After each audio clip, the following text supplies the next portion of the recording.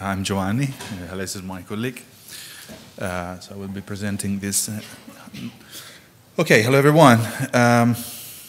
State of GeoNode. GeoNode, okay, I'm from GeoSolutions, a company that works on GeoNode as core developers. Not only on GeoNode, but in this context, I'm presenting GeoNode. And so, what's GeoNode? I mean, I don't spend too much time explaining what's GeoNode because it's about what's new in GeoNode today. But this question came a lot of times past year when we decided to redesign GeoNode from, I would say, from scratch in many ways. Because GeoNode is a project that is coming from, well, it has 12 years now, 13 years, which passed many hands and many developers, and many things piled up into GeoNode. So GeoNode was becoming too much crowded with a lot of features that, with a lot of functionality that was becoming not easy to understand and explain, manage, because it did too many things and with some cluttering. So what's GeoNode? We asked ourselves last year, and well, GeoNode is basically both a product, but also we want to make it a framework to build geospatial applications. So it's an end-user product, but also it wants to integrate easily into services, third-party services, and provide what we said actionable catalog data. So data that is, well, its main focus is not the catalog services, although it provides catalog services and standard catalog services, but we wanted to push more on the side of making data easily available to applications, custom applications, also external applications. So the driving forces were, from one side, make GeoNode easier for users to use, with reducing a lot the steps to make things and the complexity, and so make everything, or most important things, one click away, we say. And on the other side, we wanted to improve all the REST APIs and everything on the back end to easily adopt it into even wider contexts. So, well, I won't go through all the capabilities that I guess many of you already know. It's a catalog that make possible to create a catalog of core data, so documents and spatial data sets, and build applications or visualizations on top of this data. So thematic maps, dashboards, geostories, and on the other side, provide standard OGC services and CSW services on this data. So two-headed, okay, application mainly. So you get local files, remote services.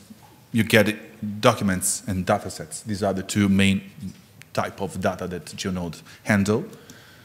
From these two type of data sets, you build maps, geostories, dashboards, or your own geo apps. So we worked to make it easier to build your own application inside GeoNode with your custom models and so on.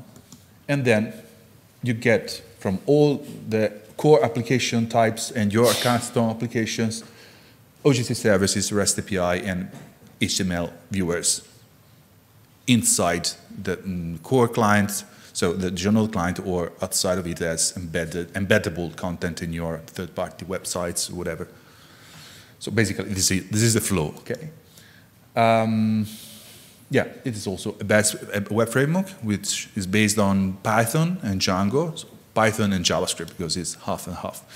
Python and JavaScript mainly, but of course, the top part is GeoNode itself, but it's the GeoNode as a stack of services. The complete application, when you deploy it, is composed also of third-party other services, GeoServer, PyCSW, and Postgres, and other services. So I will move fast. Well, currently we are at version 4.0. We released version 4.0 in the beginning of August, so it's the first stable version of the refactoring that we did. So currently we have 3 versions in parallel, but 3.2.3 is deadline, so at end of life. So 3.2 is not supported anymore. 3.3 is the current, let's say, long-term version, which will end. The end of life of 3.3 is the end of this year, so December. And 4.0 will actually become the new long-term version. So we will keep the 4.0 for a long time with 4.0 minor releases, where we do mainly backport and backfixing and so on, and new features that we are already working on will land into new majors of 4.1 that will happen in a few weeks, probably the first 4.1 in a few months. So 4.0 is the reference version at the moment, and of course we cannot afford keeping 3 major versions. It's too much because there are huge differences between them in the core, so it's becoming harder and harder to maintain them. So that's why we are moving to the end of cycle, so for most of the 3. You have 3 online demos that you can play. They are full-featured demos, so you can register and play with that, upload data, and create applications. The master is the current development version. 4.0x is the current 4.0 branch, so it's the one that is more similar to the 4.0 that we have released, and the 3.3 is the past version. So from the point of view, well, I would divide the news between what changed for users and what changed for developers or system integrations and so on, system integrators. So from the point of view of the user interface, we dropped a lot of things. We decided to declutter the UI, simplify, remove overlaps, remove functionality that, I mean, from our feedbacks were not so important, and it was heavy to be maintained. So we decided to make a big, huge cleanup, refactor the client completely. Now the client is based on MapStore framework, which is a JavaScript React framework, which under the hood uses open layers and leaflet and so on, Cesium JS. Also, we improved the mobile version of the UI. And yeah, if someone of you knows the version 3, you know you have a landing page and you have to click at least 4 or 5, do 4 or 5 clicks to reach the preview of a resource or a full view of a resource. Now, everything is, I mean, we put most of the functionality into a single page application. We have a single page application for the main catalog, where you have access to an infinite scroll of resources. By default, you have everything, I mean, sorted by date, creation date. So you have everything in the catalog in a single view. You can scroll it. At the same time, you can filter, so with facets, let's say. Filter is completely configurable. So everything that you see here was designed to be adapted, changed, configured for custom applications. So you can customize the filters, you can customize the placement of things, you can customize colors, brands, and so on. You will see. So in the single view, with a few clicks, you get filtering you get inline previews, live previews of the data. So you just click and you keep clicking, so without having to move to the preview page and go back to the catalog. So you can like a Google search, no? You just move around. You can have a list view. So it can become a personal workspace because you can filter by your own resources. So if you see this like your workspace, yeah, it's also your workspace. So it can be many things, this single page. It's been optimized for the mobile. So we removed some feature, some functionality for the mobile because they don't make sense. So we make a lightweight version. And we have integrated viewers. So when you are in the home page and you click view, you go straight to the view of the dataset or the document with the full page preview, either if it's a document or a map or a dataset. You have the main information, so the main metadata on the side with few information, and then you can expand it and get the full list. So here you have and all the tools, all the actions that you can do on these resources are on the top bar. So without having all these things spread as it was before. Of course, everything depends on your permissions on these resources. We have improved the styling of thematic maps and layers. So you have an integrated style editor, which is quite advanced. It's based on the SLD and the advanced and the specific SLD extensions that GeoNode provide. The metadata editor has been improved also. We have a wizard version which just offers the minimum set of information that probably most users will enter. So it's easy to go through and get the green bar saying if the minimum expected information is filled or not. You are not blocked. You are not forced to enter everything. But if you have the green light, it means that your metadata is at least a Dublin core compliant. We have improved the thesauri. Well, I'm not going too deep in this, but we have improved the model of the metadata model to let you extend the data models easily for the metadata. So you can, for example, adapt or extend the metadata model to adapt it to data site, to whatever. So whatever model you have behind, model schema for the metadata. And we also extended the DOI support, but I won't say more on this. Upload is easier now. It's much more. There was a lot of options before. Now it doesn't have any option. You just drag your file on the sidebar, click upload, and you're done. So we support shapefiles, GeoJSON, GeoPackages in a few weeks. Full GeoPackages with testing 3 gigabytes, 4 gigabytes of GeoPackages with the dozens of layers, everything imported in batch, rasters, and documents, and so on. You have the permission system is completely changed. There was a lot of permissions before. You had to understand what each permission meant, and you assigned users to that permissions. Now it's reverted. Now you have the list of users, and you simply say if the user or the group can view, edit, manage. So 3 permissions which group together all the fine-grained permissions that we had before. And you also have, well, yeah, geofencing, so the ability to set permissions by spatial extents. Dashboards have been improved because we are leveraging the MapStore framework, which provides dashboards. So as MapStore provides new widgets to the dashboards, also GeoNode get these new widgets.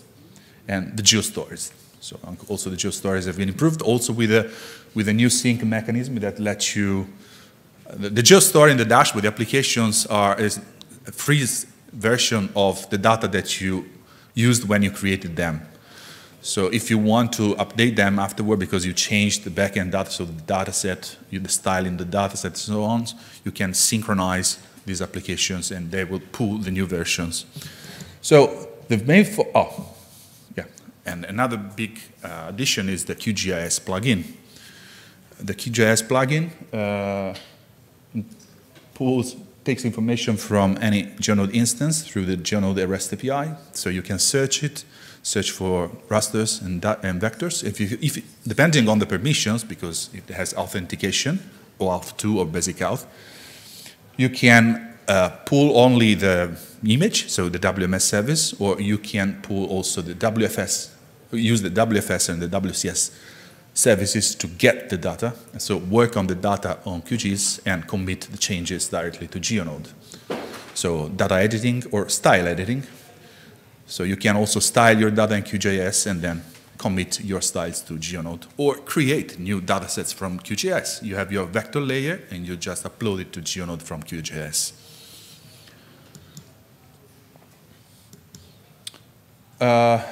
We also introduced harvesters. Harvesters is a mechanism that lets you harvest from whatever source.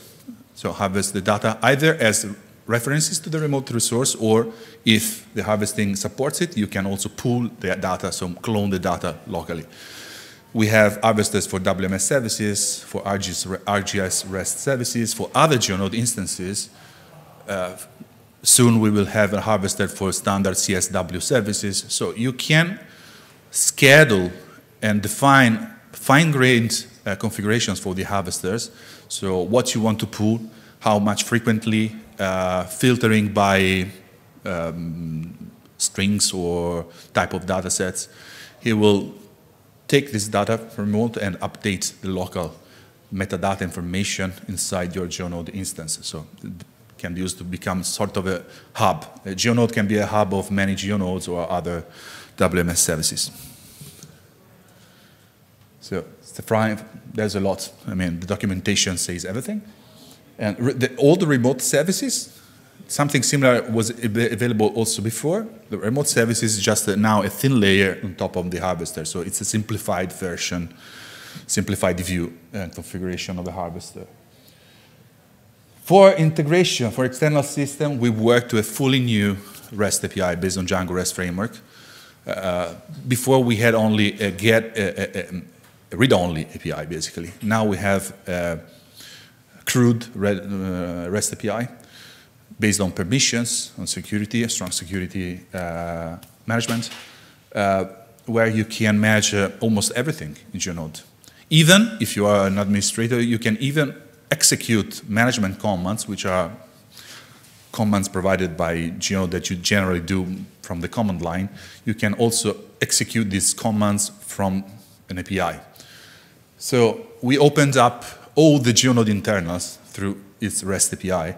And soon in this week, we also create a new page on the documentation with examples of using this API for changing the resource, changing permissions, creating users, editing groups, whatever. So this was one of our goals, make GeoNode even headless, so without a client, use it headless as a service provider and a data provider. So you can keep it on your backend side and just build things on top of its APIs. Yeah, the API is completely documented also as OpenAPI 3, so Swagger, and so on. What's new for developers? And I'm done, yeah, 1 minute.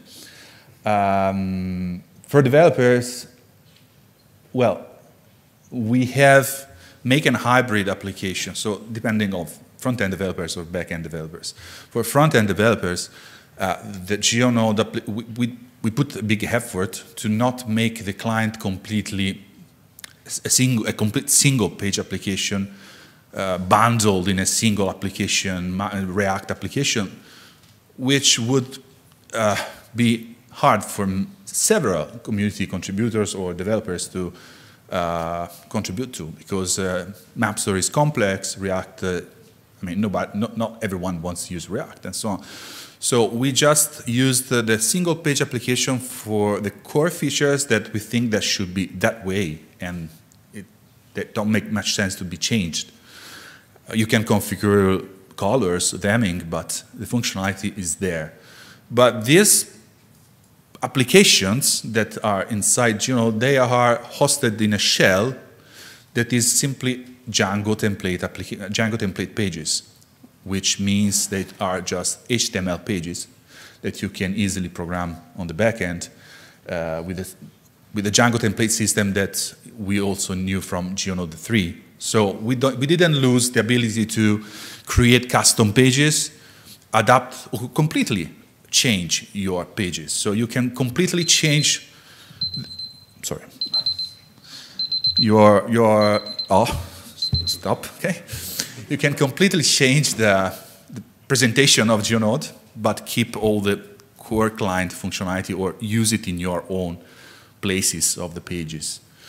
And from the side of the backend, and I'm done, we have extended the resource models and the GeoApp models to let you put all the things that you want to do, even trash. I mean, you have some blobs, some areas where you can put your JSON schema to adapt the model of your resources to your needs, to your applications.